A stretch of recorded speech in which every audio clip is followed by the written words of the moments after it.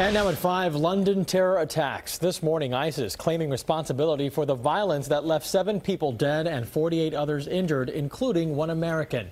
The London Bridge is back open this morning as Londoners make their way back to work after that deadly terror attacks over the weekend. 3 men crashed a vehicle outside a pub in the Borough Market area, then got out and began stabbing people. CBS 4's Meg Oliver is live in London this morning with the latest. Meg, good morning. Good morning, Eugene and Maribel. As you just mentioned, London Bridge has reopened with 1 lane of traffic moving through, and there's this steady stream of commuters that have been crossing the bridge. They're walking by this memorial where victims have been remembered with flowers and cards, and then there are the morning papers with chilling headlines like this: massacre in the market. Authorities in the UK continued their hunt for accomplices in East London this morning, rounding up several people at 2 addresses in the region in connection with Saturday's terror attacks. On Sunday, police swarmed an apartment building in the suburb of Barking, taking 4 men and several women into custody.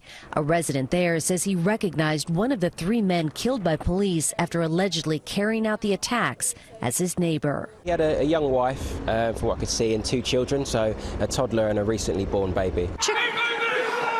The suspected terrorists used a van to mow down pedestrians on London Bridge before crashing the vehicle and stabbing people at random in Borough Market. They didn't have no remorse. I saw the look in their eyes. They were pure evil eyes, all 3 of them. In the end, a number of locals and tourists would be dead, including a French citizen and Christine Archibald of Canada.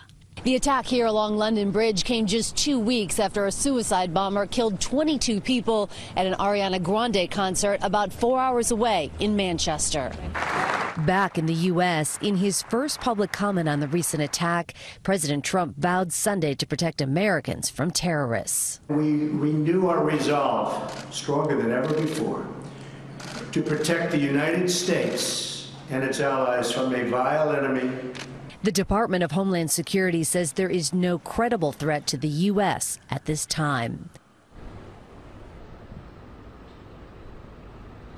We're also learning new details about the victims. The Canadian woman, Christine Archibald, who was struck on the bridge, was with her fiance at the time.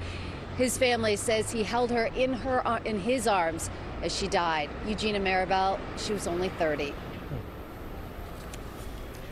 Meg, thank you, reporting live from London.